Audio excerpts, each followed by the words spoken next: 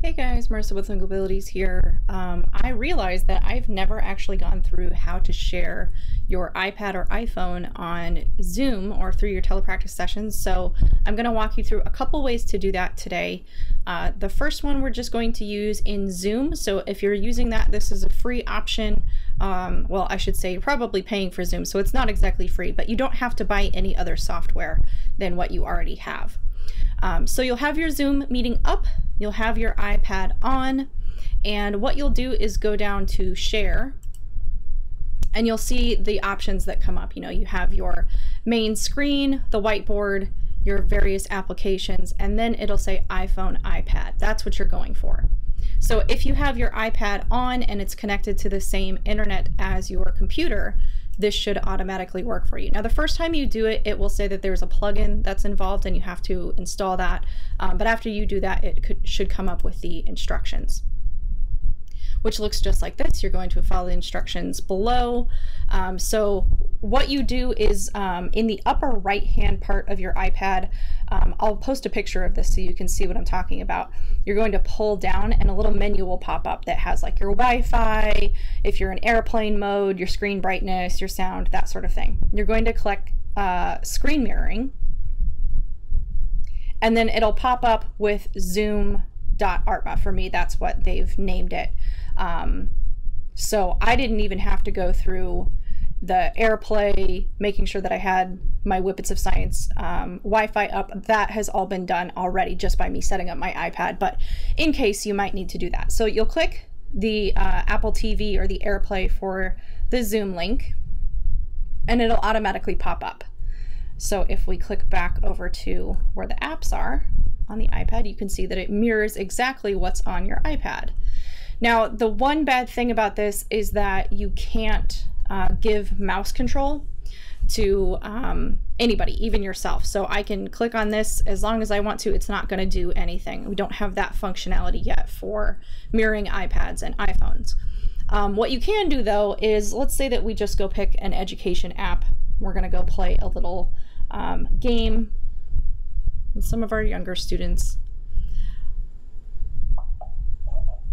It usually loads pretty well without too much delay, although some of them have a little bit of delay. It just kind of depends on how good your internet connection is for the day.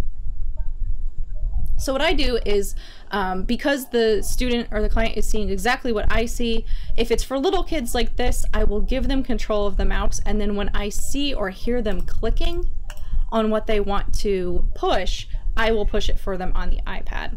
So I'll try and time it so that, you know, there may be a little bit of a delay there, but not too big of a deal. And so we can go in and do like a sorting game that normally they would be dragging and dropping with their finger on the iPad, but here, you know, I'm gonna have them try and do it with the mouse, and you gotta be careful that it doesn't like fling it over there, but you can make this more full screen.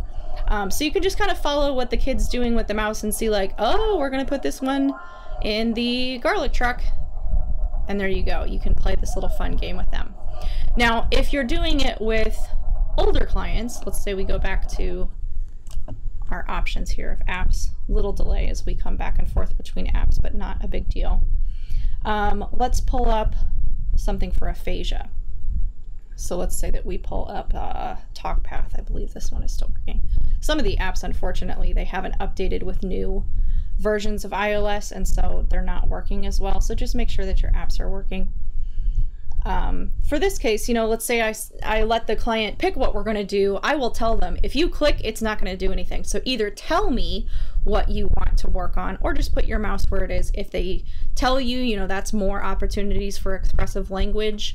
If you want them to be working on mouse skills, you might have them link to where you want to go. And then you can come in here and pick your activities. So let's say we're going to do word identification today. We'll just start with level 1 as an introduction, a little demo. Door. And then hopefully you can hear that. I have the sound coming through as I share my screen. You can always up the sound on your iPad or on your computer through the sound features that you have for your external monitors. But then, you know, if the client just puts it here, I know that they're selecting door. Or you may ask them to click so you can hear that they're really confirming rather than just thinking about, oh, do I want to go here? Or you can say, is it the left one? Is it the right one? There's lots of ways that you can still use these iPad apps, even though you and the client can't use the mouse to interact with them. So that's the first way that you can use your iPad for screen mirroring. Another way, if you aren't using Zoom, I'm going to stop sharing Zoom here.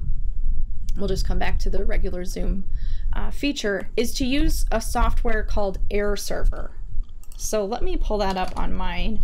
I use the version called AirServer Universal. It was $20 or $30 for a lifetime use, so it's not too expensive. And this is great if you are not using Zoom, because GoToMeeting, for example, doesn't have this feature when you share that it has a built-in iPhone, iPad connection. So what you do in this case is get AirServer up and running. You start that on your computer, and then when you go to that pull down in the upper right of your iPad where you have screen mirroring, now it will come up with whatever you've named your computer. So I'm looking at Marissa laptop. I'm going to pull that up, and then AirServer will mirror just like we did with Zoom. So right now I'm not sharing this with anybody because I don't have my screen shared in Zoom.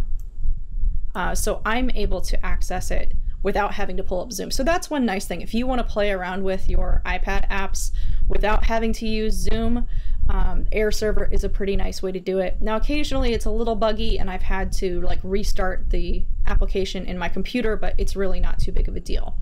It works exactly the same way that the screen sharing does. You're simply going to share either your full screen. Let me minimize this a little bit. Either your full screen, which will show the entire thing, or you can share it by the program, of course, AirServer Universal. Make sure to share your computer sound so they can hear any of the noises and music that go along with it. And there you go. You are now sharing with your client your iPad app. And like I said, it works exactly the same way. You're going to click on it with your finger on the iPad app, and it will not let you control anything with the mouse. If I try and click on this, all it's going to do is make it full screen and unfull screen it if I do it again. So use the strategies that I talked about to let people figure out if they want to tell you, if they're going to hover on things, you know, depending on the age and the skill level of the client, you can decide. But here is a way for you to use a lot of your iPad apps. So get creative, think about how you want to do it, and I will follow up this video with a way that you actually can click different applications and have a little more interactivity than we have here. So stay tuned for that video. This is mirroring your iPad, and good luck, guys.